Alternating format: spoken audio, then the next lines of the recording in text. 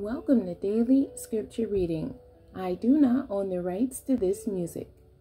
Revelation chapter 7, beginning at verse 1 and ending at verse 3. This is the Amplified Version. An interlude. After this, I saw 4 angels stationed at the 4 corners of the earth, holding back the 4 winds of the earth, so that no wind would blow on the earth, or on the sea, or on any tree.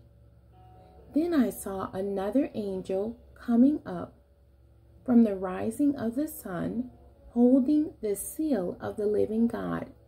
And with a loud voice he called out to the 4 angels, to whom it was granted to have authority and power, to harm the earth and the sea, saying, Do not harm the earth, nor the sea, nor the trees, until we mark the bondservants of our God on their foreheads. The end. God bless you, and thank you for joining me today.